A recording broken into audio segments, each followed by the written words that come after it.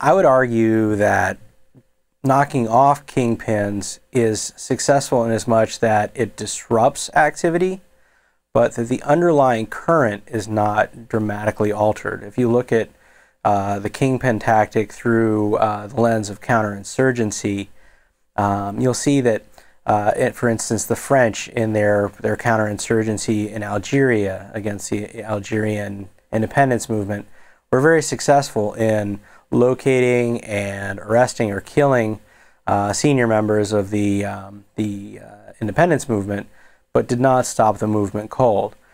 Why? Because there was a deeper underlying current of dissatisfaction with France that really couldn't be staunched until France admitted that it could not run the country anymore, and that it did not want to manage the war there, and that the French people had essentially tired of doing the job.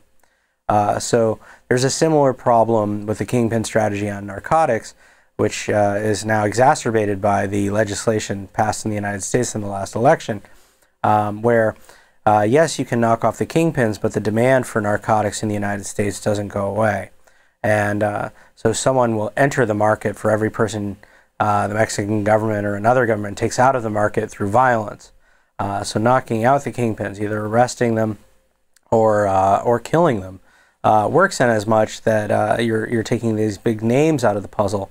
You know, another analogy is the deck of cards that the United States took into Iraq in 2003, in saying these are the important guys in the Iraqi government.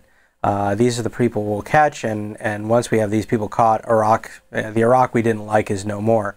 Well, even after Saddam Hussein was caught, many of his other kind of top-level cronies were in U.S. custody or killed.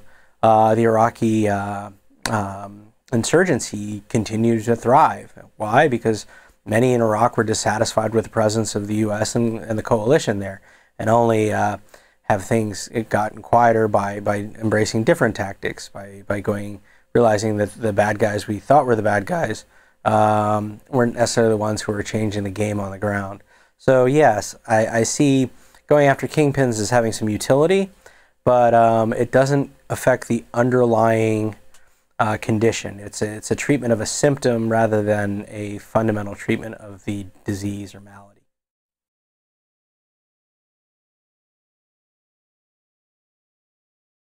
Why does the kingpin strategy work, and why is it good?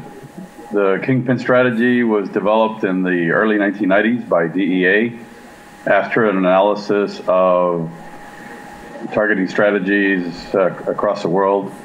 The business cycle of drug trafficking was reviewed, and it was determined that there was a number of critical nodes, including production, transportation, distribution, and recapitalization of the enterprise.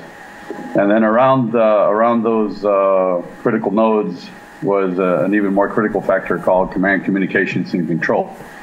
Command, communications, and control are the aspects of those business activities where the leadership resides, where the people actually do that work. So it was reasoned that by eliminating through arrest a number of leadership figures, that the organization would be disrupted and dismantled. So anytime that you remove a leadership figure, it does cause significant disruption to an organization.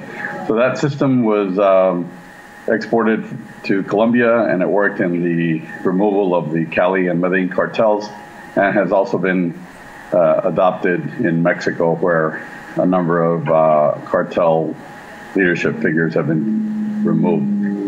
There is a corresponding aspect of that, because the kingpin strategy assumes that you're working from the top down, but it's also very useful to have a bottom-up approach, and that is the social programs and other activities that go hand in hand with removal of criminal elements.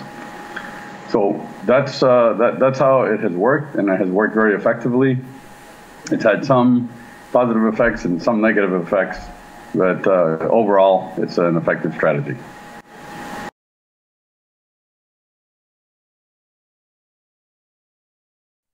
There are essentially two root causes to drug-related violence that must be addressed. Kingpin strategies are a good way to fight drug trafficking organizations, but they're only one component, as Tony Payan argues, of a much broader strategy.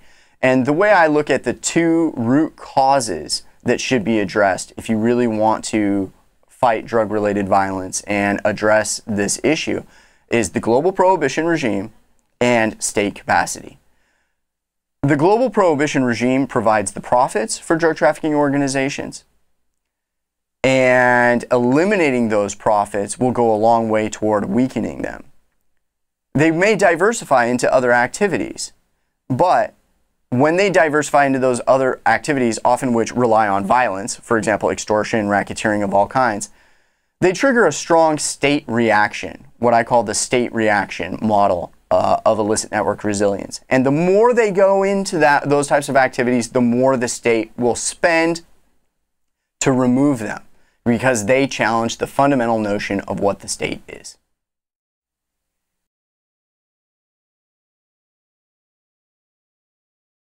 The question of the drug kingpin strategy is an interesting one. It has been used effectively as an anti-terrorist tactic or strategy in the war on terror.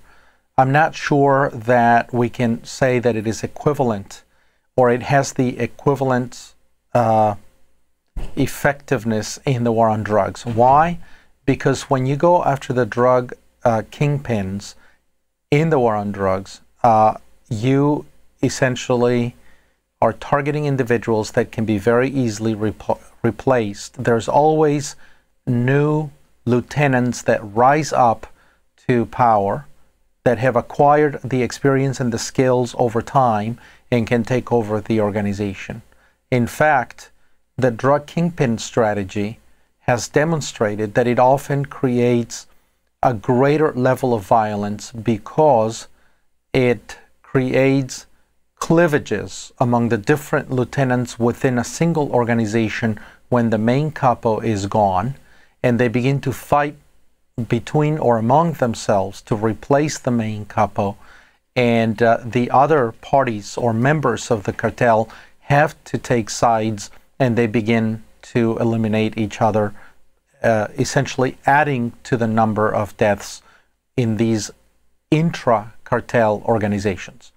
The drug kingpin strategy also creates a greater amount of violence between cartels, because when a cartel is sufficiently weakened, other cartels may see this as an opportunity to overtake the corridors, the smuggling corridors, or segments of the organization of the other cartel, and this also creates inter-cartel violence.